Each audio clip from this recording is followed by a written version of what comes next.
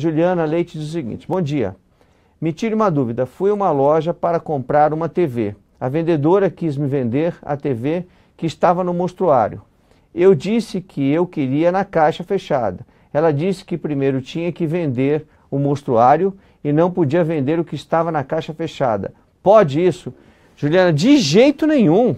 Bom, em primeiro lugar é o seguinte, quando você compra um mostruário, ele tem garantia como outro produto, tá?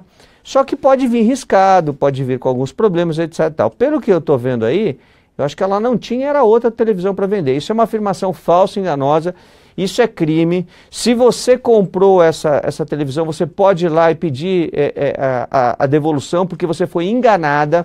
O Código de Defesa do Consumidor, no artigo 66, vou mostrar para você, Juliana, e para todos que estão nos assistindo, fala da afirmação falsa e enganosa. Essa é uma afirmação falsa e enganosa. Portanto, ela caracteriza crime contra o Código de Proteção e Defesa do Consumidor. Ó, tá aqui, olha. Artigo 66. Fazer afirmação falsa ou enganosa, ou omitir informação relevante sobre a natureza, característica, qualidade, quantidade, segurança, desempenho, durabilidade, preço ou garantia de produtos ou serviços, pena, detenção de 3 meses a 1 ano e multa. Quem responde aqui criminalmente é o vendedor, a vendedora que te fez essa afirmação falsa e enganosa de que precisava primeiro vender os produtos que estavam em demonstração para depois vender os que estavam na caixa. Isso é um absurdo.